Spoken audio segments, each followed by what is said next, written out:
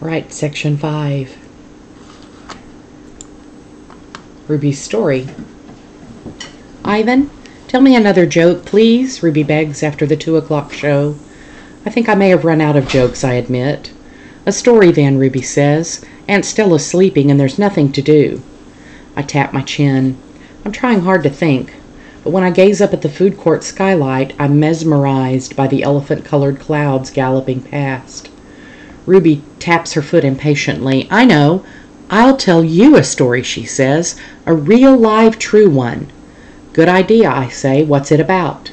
It's about me, Ruby lowers her voice. It's about me and how I fell into a hole. A big hole. Humans dug it. Bob pricks his ears and joins me by the window. I always enjoy a good digging story, he says. It was a big hole full of water near a village, Ruby says. I don't know why the humans made it. Sometimes you just need to dig for the sake of digging, Bob reflects. We were looking for food, Ruby says, my family and I. But I wandered off and got lost and went too close to the village. Ruby looks at me, eyes wide. I was so scared when I fell into that hole. Of course you were, I say. I would have been scared too. Me too, Bob admits, and I like holes. The hole was huge. Ruby pokes her trunk between the bats and makes a circle in the air. Between the bars and makes a circle in the air.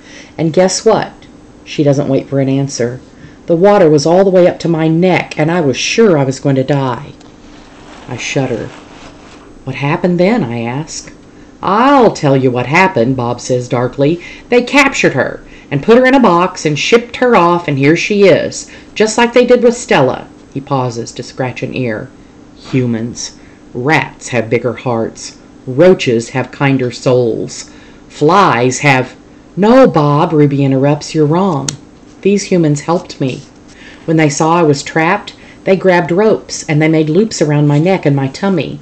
The whole entire village helped, even little kids and grandmas and grandpas, and they all pulled and pulled and... Ruby stopped. Her lashes are wet, and I know she must be remembering all the terrible feelings from that day. And they saved me, she finishes in a whisper. Bob blinks. They saved you, he repeats. When I was finally out, everyone cheered. Ruby says, and the children feed me fruit, and then all those humans led me back to my family. It took the whole day to find them. No way, Bob says, still doubtful. It's true, Ruby says, every word. Of course it's true, I say. I've heard rescue stories like that before. It's Stella's voice. She sounds weary. Slowly, she makes her way over to Ruby. Humans can surprise you sometimes. An unpredictable species, Homo sapiens. Bob still looks unconvinced. But Ruby's here now, he points out. If humans are so swell, who did that to her? I sent Bob a grumpy look. Sometimes he doesn't know when to keep quiet. Ruby swallows, and I'm afraid she's going to cry. But when she speaks, her voice is strong. Bad humans killed my family, and bad humans sent me here. But that day in the hole, it was humans who saved me. Ruby leans her head on Stella's shoulder. Those humans were good. It doesn't make any sense, Bob says. I just don't understand them. I never will. You're not alone, I say. And I turn my gaze back to the racing gray clouds.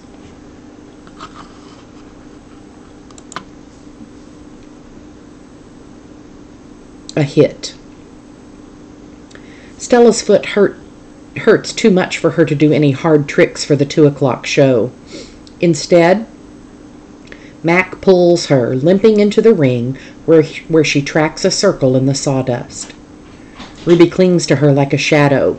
Ruby's eyes go wide when Snickers jumps on Stella's back, then leaps onto her head. At the 4 o'clock show, Stella can only get as far as the entrance to the ring. Ruby refuses to leave her side. At the 7 o'clock show, Stella stays in her domain.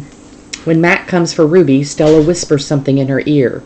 Ruby looks at her pleadingly, but after a moment she follows Mac to the ring. Ruby stands alone. The bright lights make her blink. She flaps her ears. She makes her tiny trumpet sound. The humans stop eating their popcorn. They coo. They clap. Ruby's a hit. I don't know whether to be happy or sad.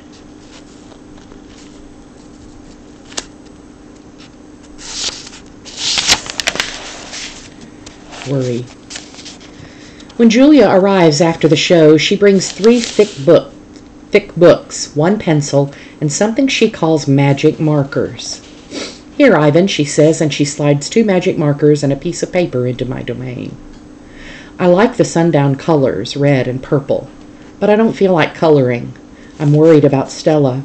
All evening she's been quiet and she hasn't eaten a bit of her dinner. Julia follows my gaze. Where is Stella anyway, she asks, and she goes to Stella's gate. Ruby extends her trunk and Julia pats it. Hi, baby, she says. Is Stella all right? Stella is lying in a pile of dirty hay. Her breath is ragged. Dad, Julia calls, could you come here a minute? George sets aside his mop. Do you think she's okay, Dad? Julia asks. Look at the way she's breathing. Can we call Mac? I think there's something really wrong. He must know about her. George rubs his chin. He always knows. But a vet costs money, Jules. Please, Julia's eyes are wet. Call him, Dad. George gazes at Stella. He puts his hands on his hips and sighs. He calls Mac. I can't hear all of his words, but I can see George's lips tighten into a grim line. Gorilla expressions and human expressions are a lot alike. Mac says the vet's coming in the morning if Stella's not any better, he tells Julia. He says he's not going to let her die on him, not after all the money he's put into her. George strokes Julia's hair. She'll be all right. She's a tough old girl. Julia sits by Stella's domain until it's time to go home. She doesn't do her homework. She doesn't even draw. The promise. My domain gleams with moonlight when I awake to the sound of Stella's calls. Ivan, Stella calls in a hoarse whisper. Ivan! I'm here, Stella. I sit up abruptly and Bob topples off my stomach. I run to the window. I can see Ruby next to Stella sleeping soundly. Ivan, I want you to promise me something, Stella says. Anything, I say. I've never asked for a promise before because promises are forever, and forever is an unusually long time, especially when you're in a cage. Domain, I correct. Domain, she agrees. I straighten to my full height. I promise, Stella, I say in a voice like my father's. But you haven't even heard what I'm asking yet, she says, and she closes her eyes for a moment. Her great chest shudders. I promise anyway. Stella doesn't say anything for a long time.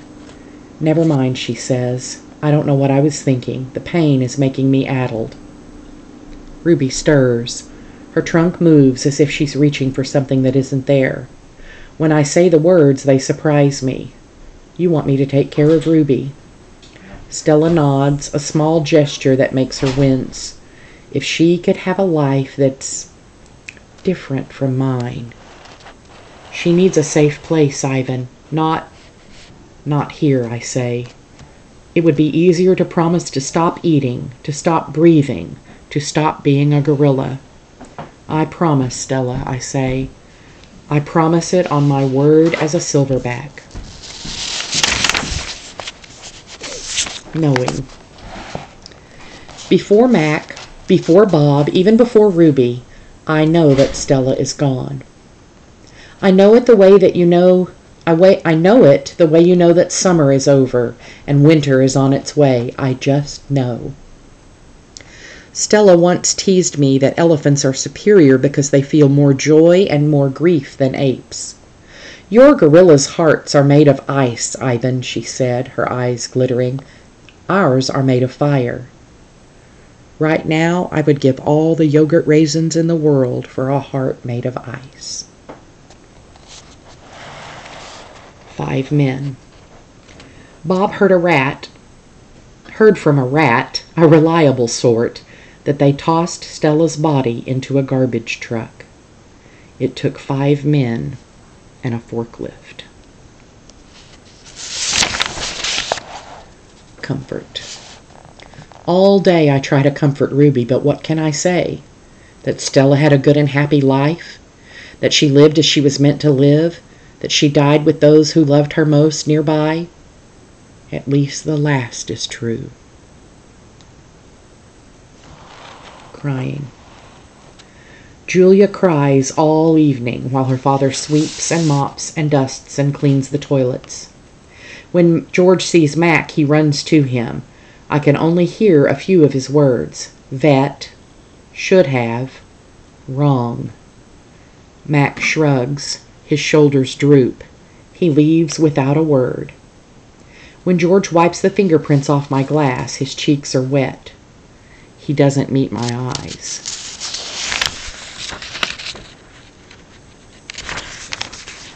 The one and only Ivan. When all the humans have left, I send Bob to check on Ruby. How is she, I ask when he returns. She was shivering, Bob says. I tried to cover her with hay, and I told her not to worry because you were going to save her. I glare at him. You told her that? You promised Stella, Bob lowers his head. I wanted to make the kid feel better. I shouldn't have made that promise, Bob. I just wanted... I point to Stella's domain, and for a moment it seems like I've forgotten how to breathe. I wanted to make Stella happy, I guess. But I can't save Ruby. I can't even save myself. I flop onto my back. The cement is always cold, but tonight it hurts. Bob leaps onto my belly. You are the one and only Ivan, he says. Mighty Silverback. He licks my chin, and he's not even checking for leftovers. Say it, Bob commands. I look away. Say it, Ivan.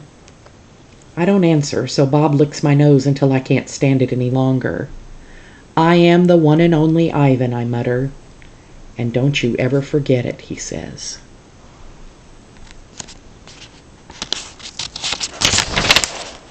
When I gaze at the food court sunlight, the moon Stella loved is shrouded in clouds.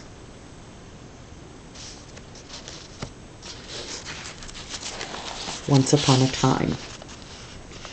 All night, Ruby moans and sniffles. I pace my domain. I don't want to fall asleep in case she needs something. Ivan, Bob says gently, get some sleep, please, for your sake and for mine. Bob can't sleep unless he's on my stomach. I hear a stirring. Ivan, Ruby calls. I rush to my window. Ruby, are you all right? I miss Aunt Stella, Ruby sobs, and I miss my mom and my sisters and my aunts and my cousins too. I know, I say, because it's all I can think of. Ruby sniffles. I can't sleep. Do you know any stories the way Aunt Stella did? Not really, I admit. Stories were Stella's specialty. Tell me a story about when you were little, Ruby pleads. She puts her trunk between the bars. Please, Ivan? I scratch the back of my head. I don't remember things, Ruby, I admit. It's true, Bob says, trying to be helpful. Ivan has a terrible memory. He's the opposite of an elephant. Ruby lets out a long, shivery breath. Oh well, that's okay. Night, Ivan and Bob.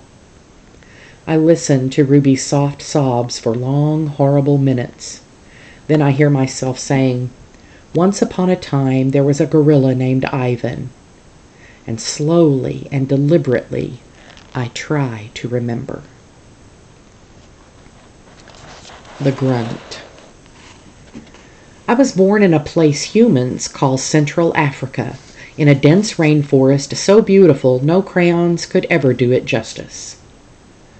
Gorillas don't name their newborns right away the way humans do. We get to know our babies first. We wait to see hints of what might yet be. When they saw how much she loved to chase me around the forest, my parents decided on my twin sister's name, Tag. Oh, how I loved to play tag with my sister. She was nimble, but when I got too close, she would leap onto my unsuspecting father. Then I would join her, and we would bounce on that tolerant belly until he gave us the grunt, the rooting pig sound that meant, enough. That game never got old. although my father might have disagreed. Mud. It didn't take long for my parents to find my name. All day long, every day, I made pictures. I drew on rocks and bark and my poor mother's back. I used the sap from leaves. I used the juice from fruit, but mostly I used mud. And that is what they called me. Mud. To a human, mud might not sound like much, but to me, it was everything.